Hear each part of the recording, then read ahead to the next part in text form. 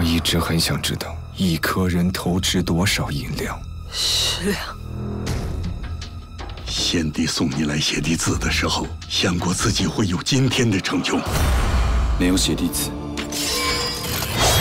就没有我。The Guillotines is director Andrew Lau's 3D action film about a band of imperial assassins who use weapons to decapitate their enemies.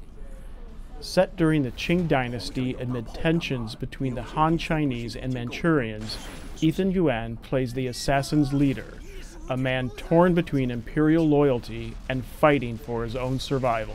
它是一个轻装戏，那虽然它是一个在以前发生的电影，可是它其实它的内心的一个状态是很新的。比如说，我们希望能够呈现出来的是一个部队，一个现代的一个部队。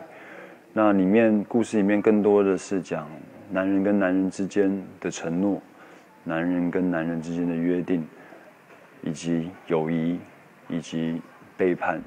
Sean Yu plays the Emperor's agent, whose dual missions are to end the era of the assassins and capture a rebel leader.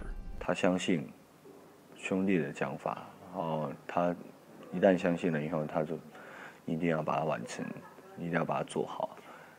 For the Wall Street Journal, I'm Dean Napolitano at Hengdian World Studios in Dongyang, China.